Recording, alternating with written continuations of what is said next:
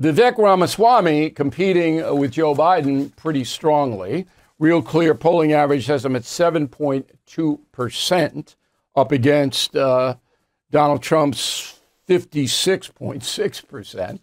And joining us now from Columbus, Ohio, is the aforementioned Vivek Ramaswamy. First of all, am I saying Vivek? Is that how you say it? It's pretty close. It's Vivek, like cake. Vivek. Okay. Yeah, you got it. So I asked my staff 85 times to give me a pronouncer, and I got 85 different pronouncers.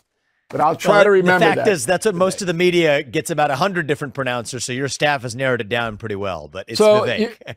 You're a Harvard guy. Were you in the business school up there? I was in undergrad there, and then I went to law school after that at Yale. At Yale. Okay, so I'm going to hold both of those things against you, if you don't mind. That's fair. Actually going to be at Harvard this weekend. I have some business up there with them. All right, I got to ask you some questions about the world in which we live. And you know me, straight talk. We don't want any political nonsense here. We just want your opinion and why you believe what you believe. So Putin, if you're elected president, you're going to have to deal with him. What kind of guy, how would you describe Putin to somebody who doesn't know him?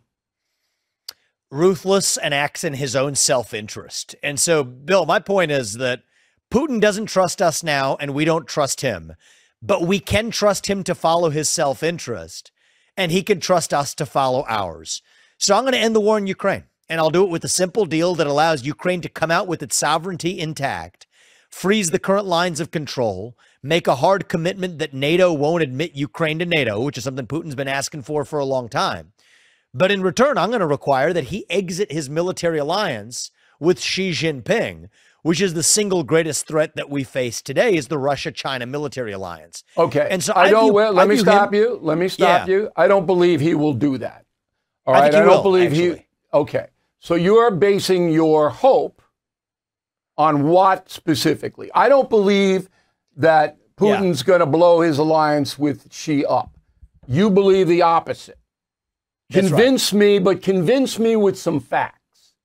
Okay, facts are good. And the way first I'll give you an analogy to think about it, and then I'll give you the facts of the present.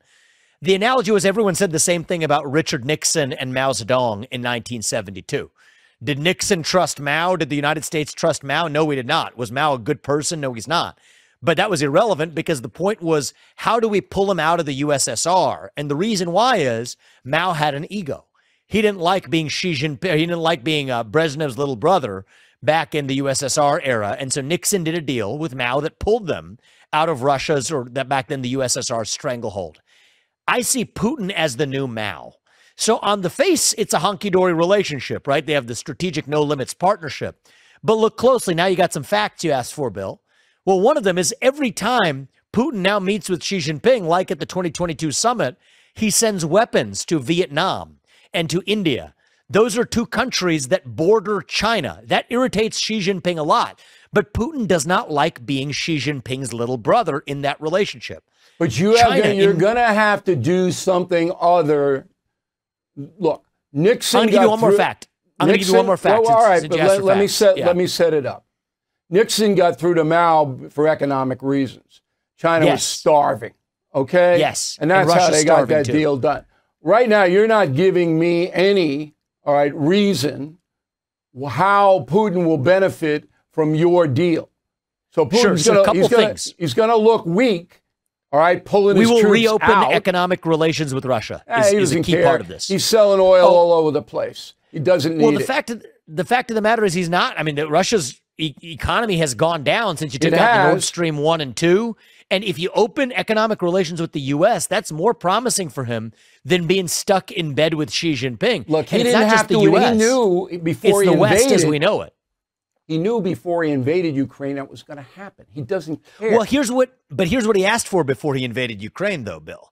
He said he wanted a hard commitment that NATO will not admit Ukraine to NATO. That's a big deal to Russia, NATO admitting Ukraine. But we're going to sell out Ukraine. I don't particularly think we're not going to sell out Ukraine. Well, we're not going to sell out Ukraine. Sure you are. You're selling them out because... Ukraine comes out with its... I'll respectfully disagree with you here, Bill.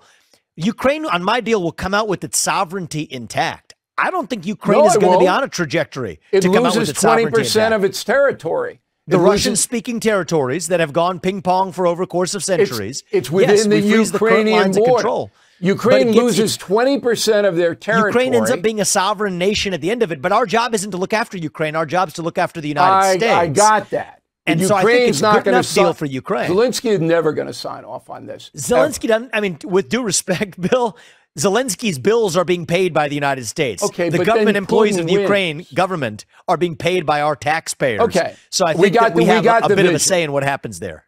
We have a gentleman's disagreement. I don't think Putin would make the deal, and I know Zelensky would. Let me just say one more fact, though. You asked for a fact, Bill. Let me just leave you with one more. Go ahead.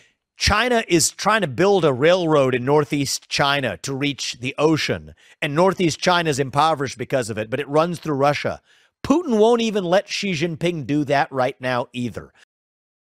The chairman of the Fed is promising more pain ahead. Last year, stocks dropped a whopping 20%. 2023 could be worse. You are right to be worried. So call the only precious metal dealer I trust, American Hartford Gold. They will show you how to protect your savings and retirement accounts by diversifying your portfolio with physical gold and silver. Since I've been a client and spokesperson, the price of gold has appreciated more than 35%. So please call today and they'll have physical gold and silver delivered right to your door or put inside your IRA or 401k. They have thousands of satisfied customers and have the highest rating in the country with an A+ rating from the Better Business Bureau.